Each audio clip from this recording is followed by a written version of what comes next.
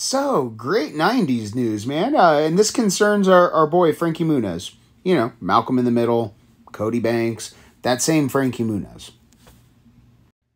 So, Frankie is killing it so far in the ARCA series in NASCAR. It's a sub-series below the main roster, but man, this weekend at Talladega, Frankie Muniz took the leader's point in the standings. So absolutely phenomenal for him. Kudos to him. I know he is a lifelong race fan, and he is working his ass off to get to the Pro Series. So I wish him nothing but the best of luck, man. And I'm actually going to be watching the rest of the season because I want to see how this plays out for him. I'm hoping he takes the cup.